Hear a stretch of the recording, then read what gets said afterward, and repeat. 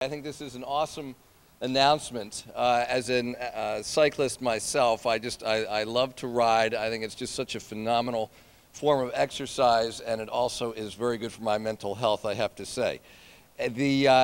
Some of you probably saw that just within the last week, Delaware moved up one more slot. We are now the #3 most bicycle-friendly state in the country.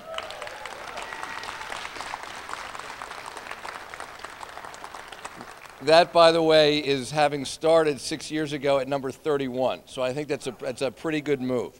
And it's because we have such a phenomenal bicycling advocacy community. You're going to be hearing in a moment from Amy and Gail. We say James Wilson, who is here also.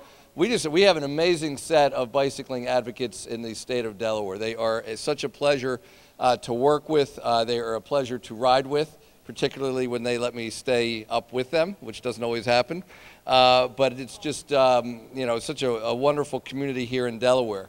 This particular announcement, I think, is really fantastic, and I think it shows a lot of foresight by AAA extending its coverage to bicyclists. I hope not to have to take advantage of it anytime soon, but it is a comfort to know that it is there. So with that, I have a statement in observance of National Bike to Work Day. I won't read the whole thing, but suffice it to say, it's really a reflection of our commitment in Delaware to continuing to improve our bicycling opportunities.